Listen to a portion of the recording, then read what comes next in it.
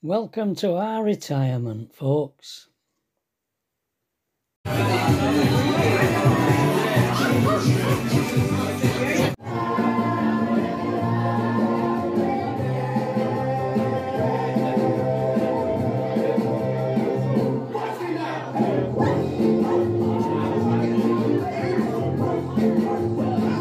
Just thought I'd show you this apple crumble that Pat made yesterday.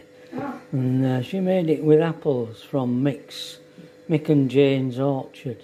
Well, allotment, yeah. And the topping was some biscuits, some gluten-free biscuits that I had.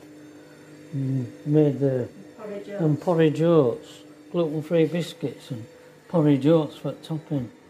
And we had a portion last night for our tea, didn't we, Pat? Yeah. And it was delicious. Well, what have we got down here? A tortoise. A little Ernie.